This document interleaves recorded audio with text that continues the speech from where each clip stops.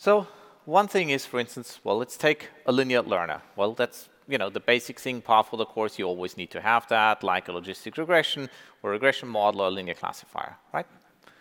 So what you can then do is you can, for instance, train multiple hyperparameters, multiple loss functions and regularization and all of that at the same time by streaming things through. And in the end, well, you can do all your model selection and so on, and this automatically fits and models the right problem. So, and compared to, well, the best alternative, which is the yellow and the orange curve, our curves are on the blue and the gray one. This is just for different data sets, so these are apples-to-apples comparisons.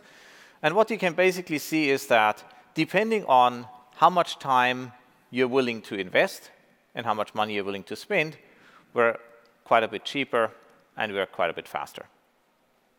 Okay. Now, okay, linear learners and, well, the numbers on the left simply show you that, yeah, it works the same, right? Now, for factorization machines, again, remember the plot that I told you before. We want to be in the ideal situation where that green dot is level, right? This is exactly what's happening there. It's basically, over a number of machines and therefore billable time in hours. As you get, fewer machines, as you throw more machines at it, the cost doesn't really go up, but of course it goes faster. So this is, in a way, the ideal scenario that you want to have. Now, of course, you can also do unsupervised learning, like k-means clustering. Okay, again, the question, why would you bother with k-means? Yeah, because everybody needs it. And k-means sounds easy, right? I mean, it's been around for like 20 years. But making sure that it always works reliably, that it never breaks, right? This is the difference between writing a NIPS paper and actually deploying this. And so what we did is we built something that is accurate in terms of the objective function, requires a single pass, and can be efficiently tuned.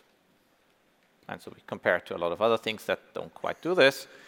And if you look at the throughput, this is rather a lot better for not just 10 clusters, but also 100 and 1,000 and so on.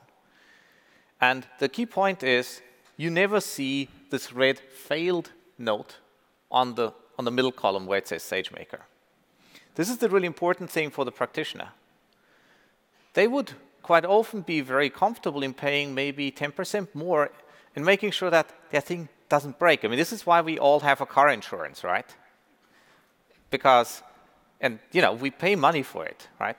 But we pay money for it in order to make sure that it really always performs. This is exactly what makes things hard in practice.